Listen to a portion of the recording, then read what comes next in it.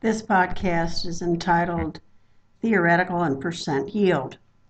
Going back, a little review. We've got a single displacement reaction as seen here. I have a little silver nitrate plus copper metal yields silver metal plus copper nitrate.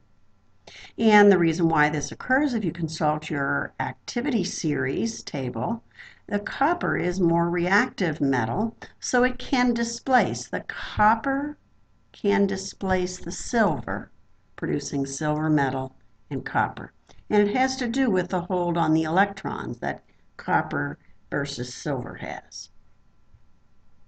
So if we take this reaction and apply it to stoichiometry, and we look at the balanced equation, just to review, remember that the balanced equation is a mole ratio. It is not a gram ratio. And as you can see by the sentence below, in words, it says that 2 moles of silver nitrate reacts with 1 mole of copper. So we can use this balanced equation as a mole ratio. So the problem is, calculate the mass of copper metal that you need to react with excess silver nitrate. Let's say you needed 5.43 grams of silver for some reason. How much copper would you need to put into the silver nitrate in order to produce this much silver? So stop, do the stoichiometry problem, and before going on. Remember the steps. Did you do this? Did you identify your given? Did you balance the equation? Did you identify what you want to calculate? You might like the mole map. You might like the steps. You have to decide which way works for you. The next slide is the answer, so make sure you have it in front of you before you proceed. How did you do?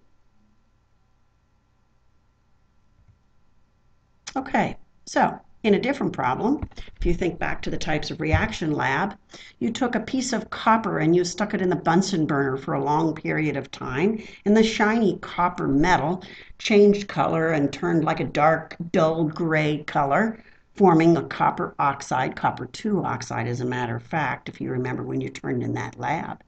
Pause for a minute and see if you can do 2 things. Calculate using stoichiometry the mass of copper oxide formed, and how will that mass of the product form compare to the 4.2 grams of copper? Even before doing the calculation, could you predict whether the mass of the product will be the same as, greater than, or less than the copper metal that you began with? Here's the answers.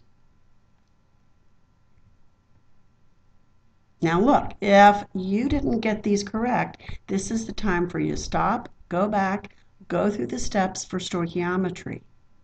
See if you can do it. If you're still confused, go back and view the earlier podcast on how to do stoichiometry problems.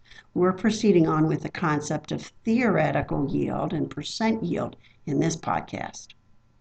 So you need to have stoichiometry under control before moving on. So what we've been calculating using stoichiometry is called the theoretical yield. So taking the mass values in the problems, we can calculate the mass of a particular product formed. And by thinking about the meaning of the word yield, it does imply that we're talking about the amount of product formed. Theoretical means if everything goes perfectly. So let's say that you did this lab like you did, and we did it in a quantitative fashion. And you took the copper and you heated it, but instead of getting the 5.6 grams that you were supposed to, you only got 4.9 grams. Somehow or another, you got less than you should have. You might think about what caused this to happen when you did the experiment. If this were you, what mistakes could you have made along the way experimentally? And the mistakes that I'm talking about are not something like I copied the mass down wrong. I'm talking about what did you do perhaps in the procedure that could have caused your value to be less than what was expected. So the question at hand, though, is can you calculate the percent yield? Percent yield is like any percent, the part over the whole. Well, since it's percent yield, we're trying to find out what percentage did I make out of what I was supposed to make. How did you do? Were you able to take the actual yield, divide by the theoretical yield, and calculate 83% yield? Clearly, she did not obtain what she would have liked to obtain, 100%. So what could have caused this problem? Start thinking about that. That's one of our goals for the quarter, is to begin analyzing our experimental results and come up with some of the errors that could have occurred. When you are working on your Mission Impossible lab, this is another example of something for you to think about. You will have done the experiment, you will have seen and made, hopefully recorded some observations about some times when the product might have been lost, perhaps. So think about that as you're going through experiments from this point forward. Here's another example of a reaction. The combustion of ethanol. Remember, combustion means burning. Combustion reactions are exothermic. Where should I write the word energy? On the reactant or product side if it's an exothermic reaction? Yes, on the product side. Combustion means reacting with oxygen. Can you write and balance this equation? And then can you calculate the mass of oxygen gas that would react with 7.50 grams of the ethanol? Pause before you move on. The answer is on the next slide. Notice each of the steps. Number 1 is to balance the equation. Number 2 is to identify your given and what you want to calculate. The third step is to convert grams of your given to moles of your given. The fourth step is to compare moles to moles. And where do we get these numbers, this 1 and this 3? From the coefficients in the balanced equation. Putting 1 mole in the denominator here is because we had 1 mole of ethanol in the numerator here. So we wanted these things to cancel. Moles of ethanol, moles of ethanol. And where were we going? To moles of oxygen. So that's why the 3, which is the coefficient in front of the oxygen in the balanced equation, goes up on top. Calculating the moles of oxygen, then we want to go to grams of oxygen. So we have to remember that oxygen is diatomic. The molar mass of oxygen is 32, not 16, to give us our final answer. So another example. Notice this time I give you no formulas.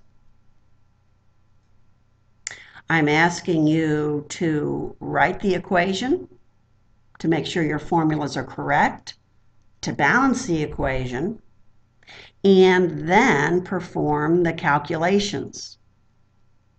The calculation of the theoretical yield as well as the actual yield is given so that you can calculate the percent yield.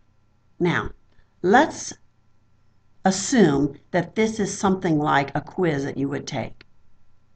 And let's say you write an equation and you don't know the correct formulas and you're having difficulty balancing the equation.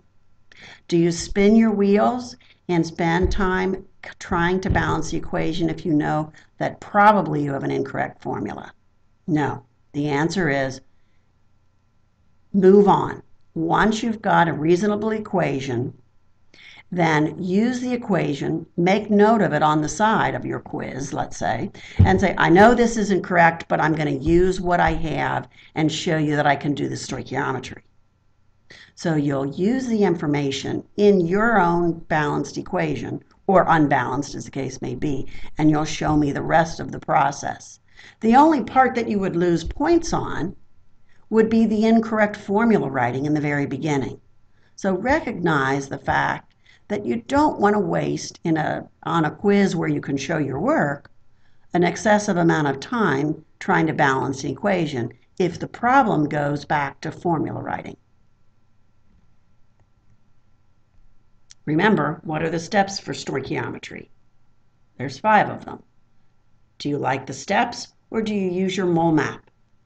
Do you know the difference between actual yield and theoretical yield? Make sure that you know the difference there before proceeding.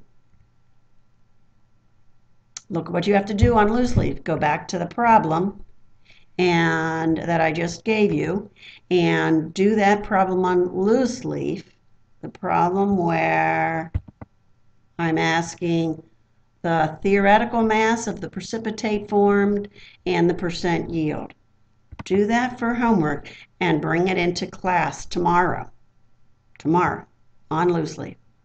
And by way of review, if you wanted to check a few homework problems from an earlier night in your book, here are the setups and the answers to problems done on page 890.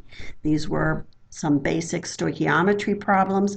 I have set them up in one long line. Notice, for example, this is a 3-step problem. The first step is going from grams to moles using this equality.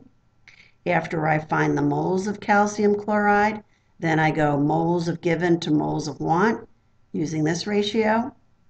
And then finally, I go from moles of what I want to grams of what I want. So you could do this in 3 separate steps, 3 separate calculations if you wanted to.